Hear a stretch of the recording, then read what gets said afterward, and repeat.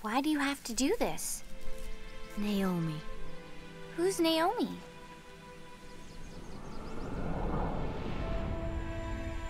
Naomi had 2 sons. I married one, Orpah married the other. Then both sons died.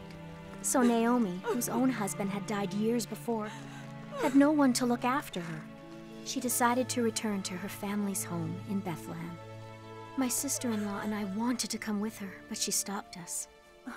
Don't you want to go back home to your own mothers?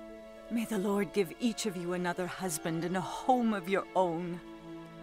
My sister-in-law went back home, but I stayed with Naomi.